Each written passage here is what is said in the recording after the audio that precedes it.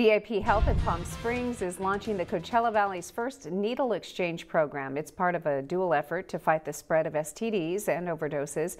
Jennifer Franco details the other resources being offered to anyone battling addiction.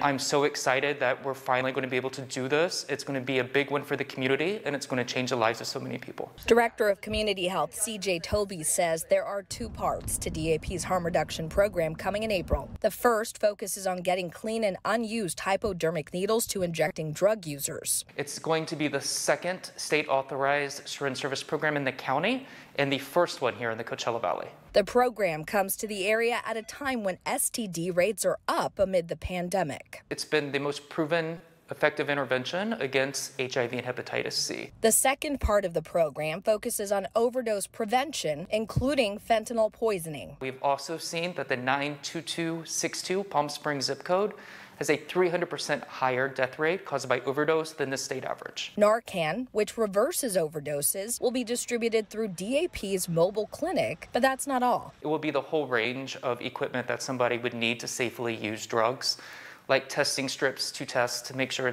their drug is not laced with fentanyl. I spoke with the chief of the Palm Springs Police Department to get his thoughts on the program. I have a great deal of confidence in DAP's ability to execute a mission such as this. Chief Mills says he's aware some community members may be concerned that the program could encourage more drug use. But at the same time, the value of human life is our highest priority.